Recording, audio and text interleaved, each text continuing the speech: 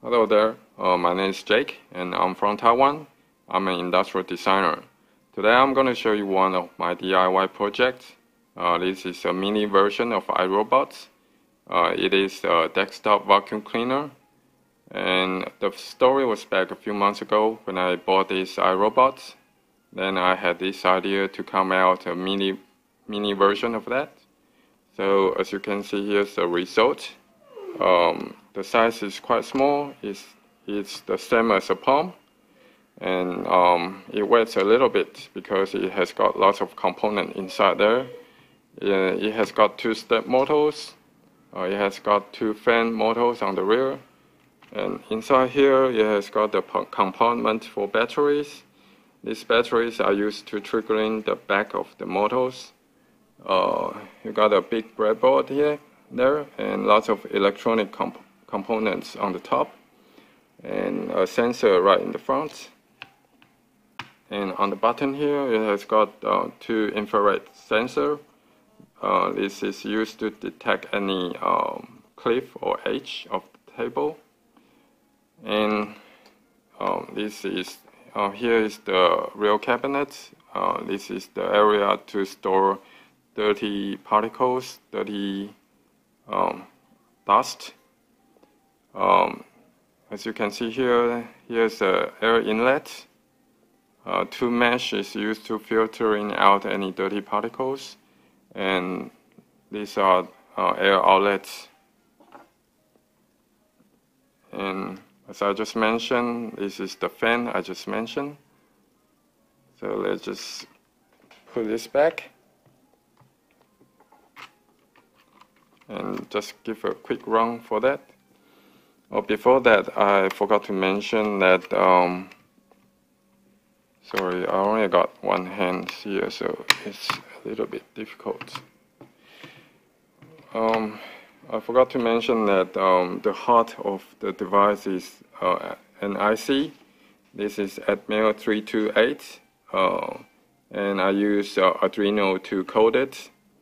And because I'm not a professional code writer, so when it runs, the movement is a little bit dodgy, but I will still continue to work on the coding. So let's get started the device. I just grab a USB cable which is already connected to the PC and insert that in.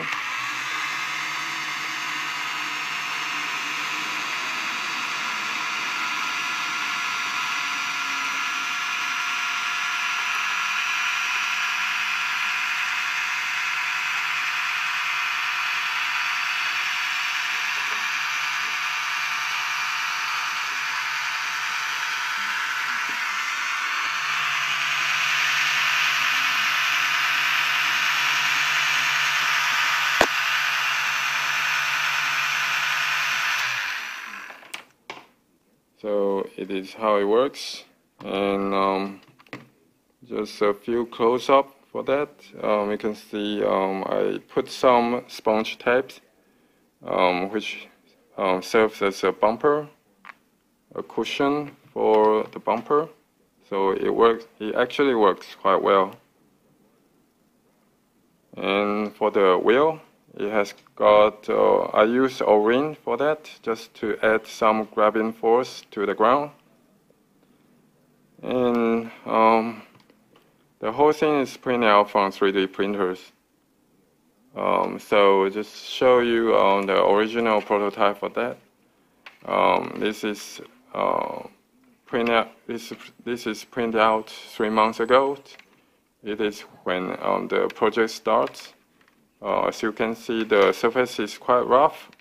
It has got lots of support marks on that, so you have to grind it off.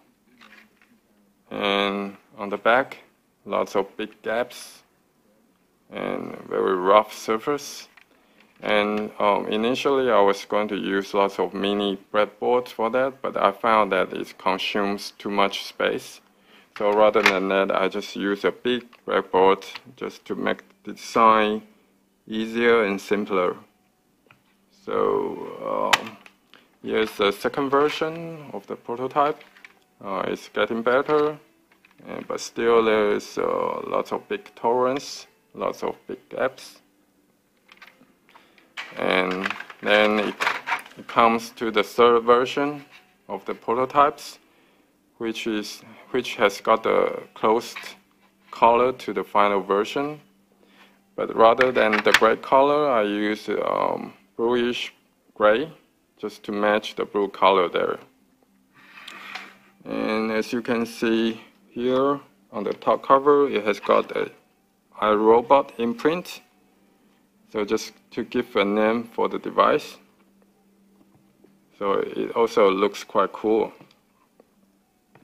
And that's about it. I hope you enjoyed the video. And thanks for watching. And if there's any new stuff, I will update to the Facebook or on the YouTube. And thank you. Bye-bye.